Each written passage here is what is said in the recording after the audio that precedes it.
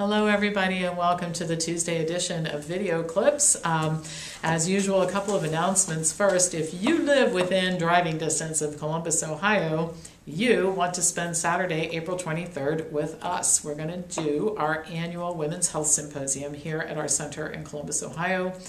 And we'll do the same thing we did last year. It worked out so well. We have education and cooking and eating from 10 to 3. And then at 3 o'clock, we stop all that, have appetizers, get a little spa treatments, hang out and talk. And if you are a member of Operation Healthy Girlfriend or you want to become a member, Dr. Lana Contos is one of our guest presenters along with Mary Beth Cowens. Mary Beth is a graduate of the Diet and Lifestyle Intervention course. And Dr. Contos will spend some time with the existing, already enrolled Healthy Girlfriends and the chapter leaders and also those who are interested. So come spend the day with us. You will be really glad you did. And I mentioned the Diet and Lifestyle course. We offer this in the summertime through our school. We use the celebrity instructors in the summertime, Dr. Esselstyn, Dr. Barnard, Dr. Goldhammer, Dr. Schultz. So we've got quite a lineup. And these are live and interactive teleconference calls, not just web-based learning, detailed slides, lots of materials. If you are in the healthcare field or you want to be, you got to take this course. And we have some special offers for people who do this course. So anyway, send me an email at pampopper@msn.com and we can chat. All right, a couple of talks, things I want to talk about today. Well, mostly sun. I'm going to talk about sun and sunscreen and sun avoidance. And the reason this is a good time to talk about it is that it's springtime. And I have already, even though the sun is not out yet in much of the northern part of the United States where I live, people are already starting to ask regularly about sun exposure, sunscreens, and all kinds of related questions. Now, I'll start by saying there are some points about which all of us agree. Sun exposure leading to burned skin is dangerous, not a good idea, but there remains a great deal of disagreement among healthcare professionals about the safety of spending any time at all in the sun and the consequences also of completely avoiding it. Now, humans produce vitamin D in response to sun exposure. It's not found in foods, and therefore we can conclude that humans need sunlight. The sun has actually contributed to our survival. Remember that back when we were hunter-gatherers and cave dwellers, there weren't any vitamin D pills or fortified foods, so humans just had to spend time in the sun. And we relied on that to produce vitamin D, which, by the way, is actually a hormone, but was misclassified as a vitamin. I think that's one of the things that has caused so much confusion. Now, I've written a lot on the topic of sunlight and vitamin D and the relationship and all that. I'm not going to regurgitate all of that here. There are lots of articles posted in the HealthBrace library about that. But I'm going to add to the body of evidence suggesting that we humans really do need to get out in the sun. Researchers reported in a March 2016 article that women who avoid the sun have a shorter life expectancy than women who don't, and the effect was dose-dependent. More sun exposure resulted in a lower risk of cardiovascular disease and non-cancer, non-CVD deaths, while lower sun exposure meant a higher risk. In fact, the researchers say, and I thought this was fascinating, avoiding sun exposure resulted in the same risk for all-cause deaths as smoking. And by the way, they said that sunshine even helps the smokers. 60-year-old smokers who spend the most time in the sun have a life expectancy 2 years longer than smokers who avoid sunlight. This indicates that avoiding the sun is, quote, this is from the researchers, a risk factor for death of similar magnitude as smoking, the authors wrote. The study included over 29,000 Swedish women who were followed for 20 years. One of the differences between this study and many others like it is that the analysis was dose-dependent in terms of relationship with sun. Other studies have compared people with the upper extremes of sun exposure with people who completely avoid it. This one looked at all of the in-betweens. The researchers, however, do acknowledge some limitations, which include that the study was observational and it really wasn't designed to pick up cause and effect relationships, although they hypothesize about some things and cite some studies giving a good indication of what their thoughts are.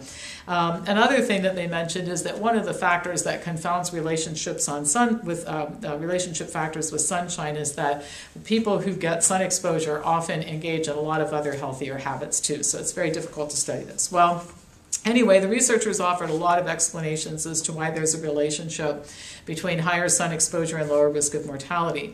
They referenced several studies showing that there's an inverse relationship between, for example, vitamin D levels and type 2 diabetes, and differences in A1C levels depending upon the season.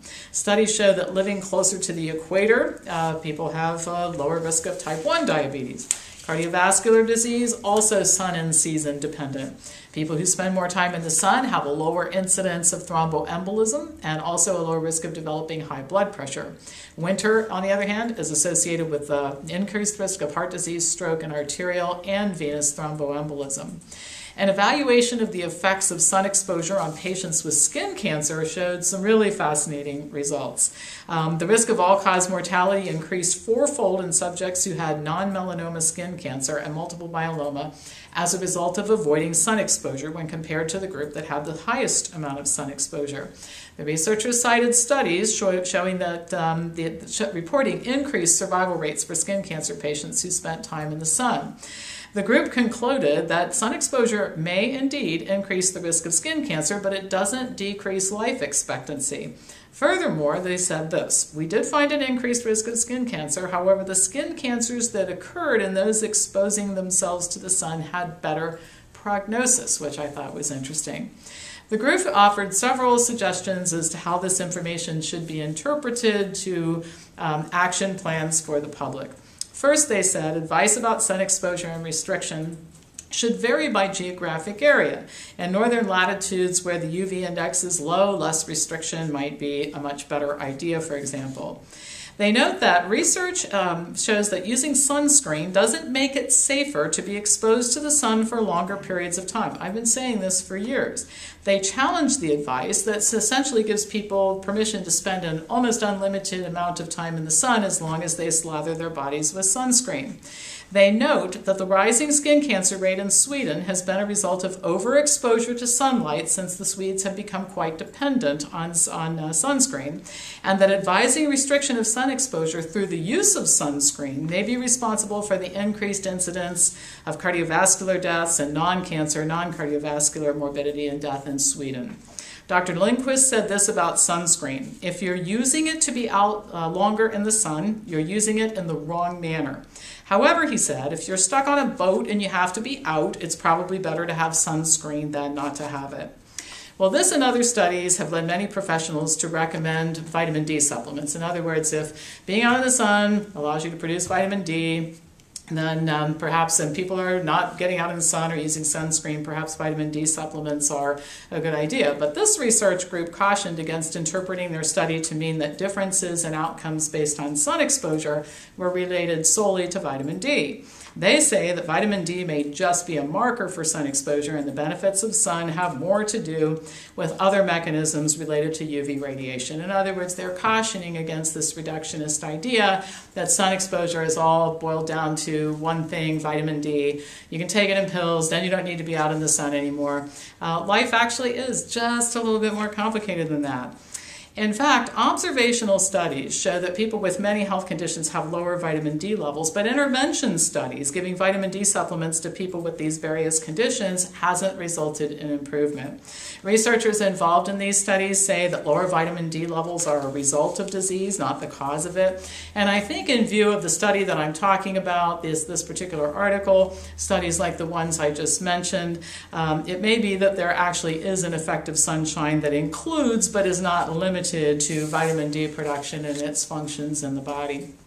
Dr. Lindquist told Medscape, we know in our population there are 3 big lifestyle factors that endanger health: smoking, being overweight, and inactivity. Now we know there's a 4th, avoiding sun exposure.